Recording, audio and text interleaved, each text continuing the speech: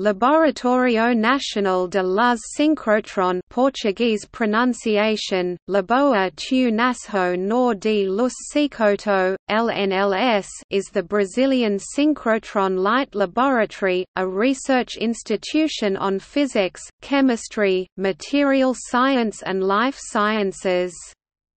It is located in the city of Campinas, subdistrict of Barão Geraldo, state of São Paulo, Brazil.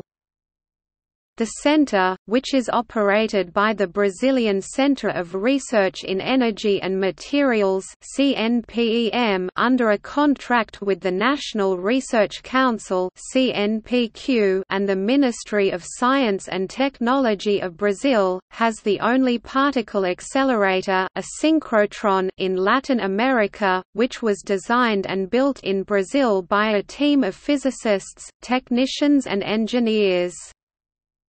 Currently, the Brazilian synchrotron has 15 different beamlines in operation for its user community, covering energies ranging from a few electronvolts to tens of kiloelectronvolts.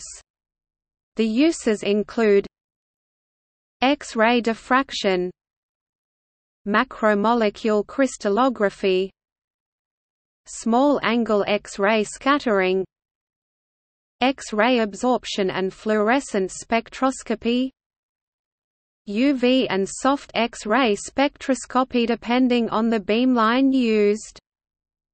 In current production is the Sirius project, a plan for a 3 GeV synchrotron light source.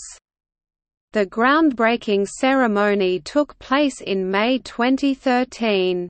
The plan includes an initial 13 beamlines, with a final goal of 40, ranging from 10 electron-volts to 100 keV.